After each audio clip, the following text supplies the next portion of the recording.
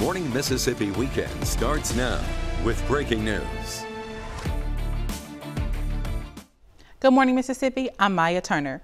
We start our show with breaking news out of Biloxi. The Mississippi Bureau of Investigations is currently investigating an officer-involved shooting involving the Biloxi Police Department that occurred this morning on Lakeview Drive. Biloxi police responded to a call for service, and upon arrival, the suspect pointed a weapon at them. The subject has been taken to a local hospital, and the officers involved did not receive any serious physical injury. And we will keep you up to date on that breaking news as it develops.